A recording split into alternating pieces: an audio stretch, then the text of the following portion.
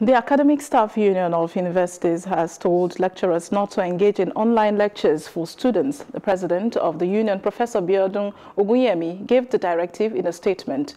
Schools at all levels have remained shut since March following the spread of coronavirus disease pandemic to Nigeria in February.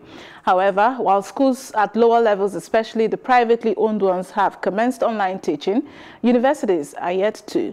And the Presidential Task Force on COVID-19, as at June the 15th of 2020, said it was not safe to reopen schools.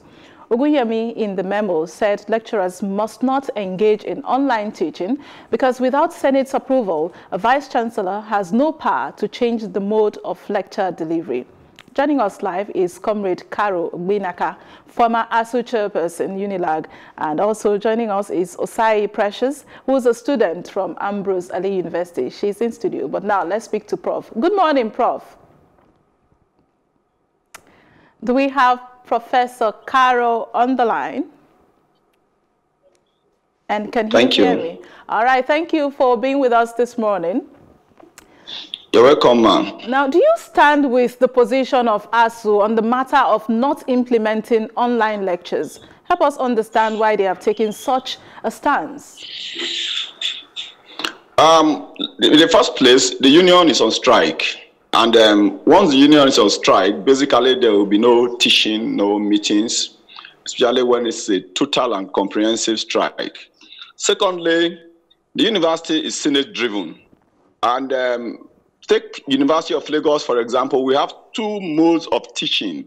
We have the ODL for Distant Learning Institute, and we also have the one we interface with students, which we usually call a popular palace, regular students.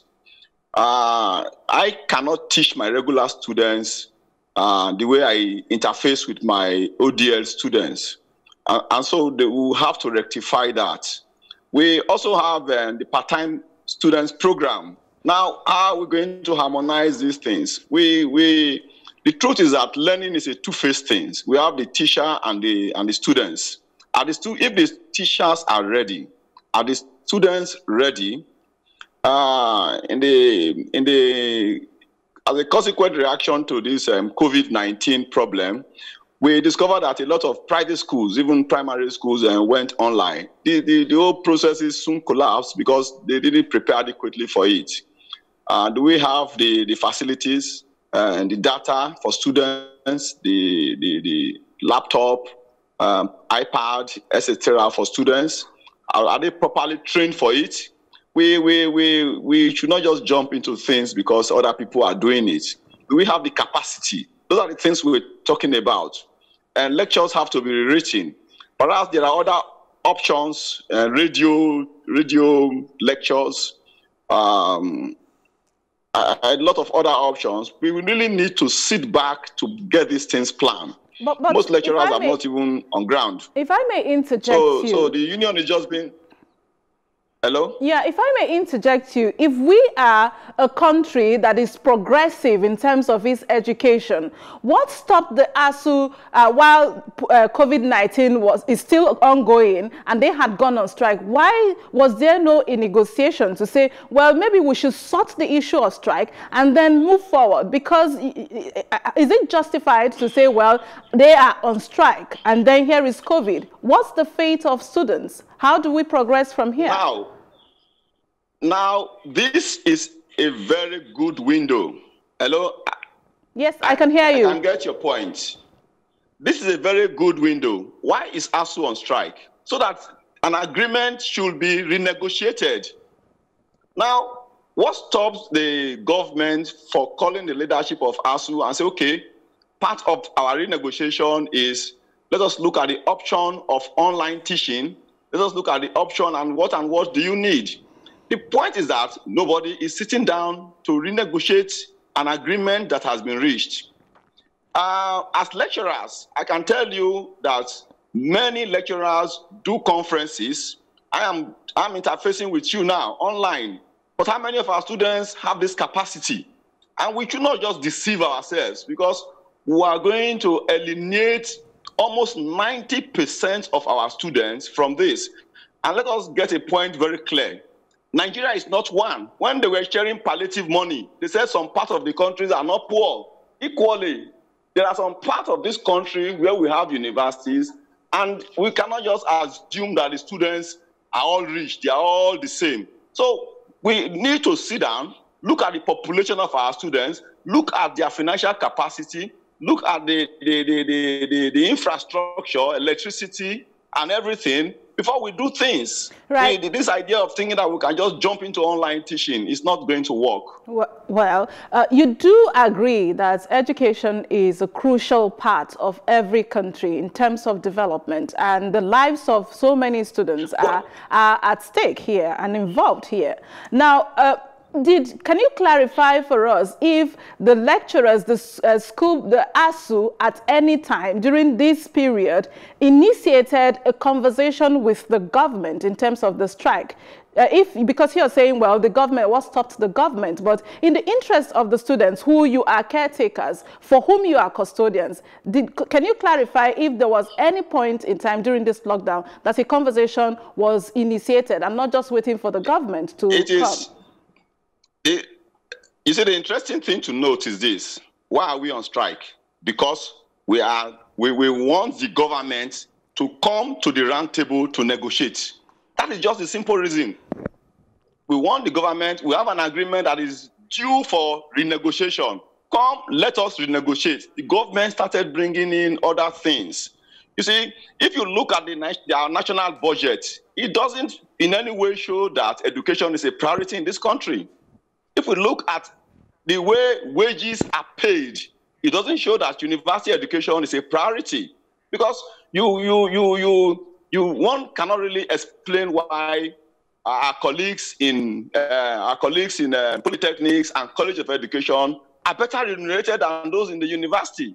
So you see, if we have to measure this thing through budgetary allocation, I can tell you conclusively that education will come around number 5 or number 6 position in our national priorities. Mm-hmm. Most of the lecturers, like I speak to you now, the facilities they are using are personal. When last did any university buy a laptop or have efficient Wi-Fi? All right, you see, Comrade. Floating. All right, just before I let you go, we have a student in the studio, Precious by name. And can you just tell us, in the meantime, what is the way forward? What message do you have? People need to go back to school. I will appeal that, I will appeal clearly. My appeal is that the government should meet with the leadership of ASUU and work out a scheme for comprehensive renegotiation of what is on ground. And already there's a template. The government ought to set up its negotiation team. And ASUU already have its own renegotiation team. Let the government set up its renegotiation team. And we're already discussing. We're already discussing. So they can negotiate even on Zoom. So what is the problem? I don't know. All right. Thank you so very much. Everything lies in the hand of the Minister of Labour, really. All right. Thank you so very much. I think the Minister of Comrade Labour. Karo, Ogbinaka, for your thoughts. We will now continue with Precious, who is in the studio. Stay safe out there, sir. All right, Precious, thank you for joining us. You've listened to that conversation with Comrade Karo Ogbinaka there. What's your general assessment of our education system as a student, even before COVID? Okay, thank you very much. The thing is, education, they say, is the bedrock of development. But our educational system has already been bisected in myriads of problems. Like we have a lack of adequate infrastructures, lack of adequate facilities, frequent closures of schools, lack of qualified teachers, and so many of it. And in addition to all this, then we have the social vices, we have corruption, we have exam malpractices, we have cultism. So, and also we should also know that even way before COVID-19 pandemic, our educational system had already been characterized by all these problems. Mm-hmm. So now, how do you expect me to learn as a student when I cannot even comprehend what you're trying to make me understand. So essentially you're saying the odds are already so much, even before COVID. And then in our educational system, we get to see a lot of students that do not even get to visit their libraries all through their years in school. And some only get to visit maybe because of their final year project or anything related to that. Now the facilities are not available. So you agree with the comrade there when he's saying, well, we can't do online yet because we don't have the facilities. Yeah, we do not have the facilities, we do not have the capacities, we do not have what it takes, because it's not just about going online. There are a whole lot of things that needs to be put in place, and provisions have not been made for all this. Right.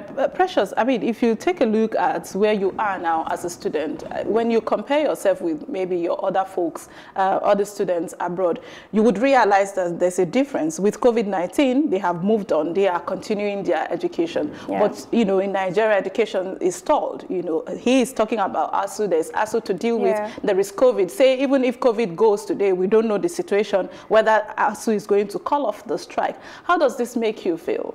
Oh, well, it's really not a good one, because first of all, we want to move on. We want to go back to school.